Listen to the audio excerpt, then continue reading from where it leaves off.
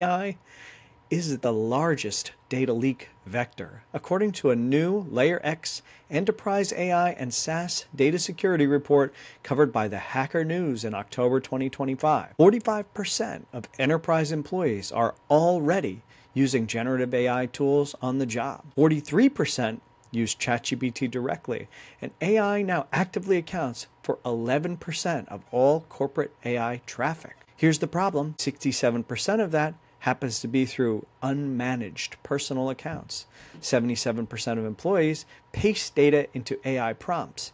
82% of those pastes come from personal logins. Up to 40% of uploaded files contain sensitive data, PII, PCI, or customer content. If you're CISO, that's a nightmare. The majority of leaks are not from uploads, but from copy-paste events that bypass the normal data loss prevention systems. Layer X calls it a governance collapse.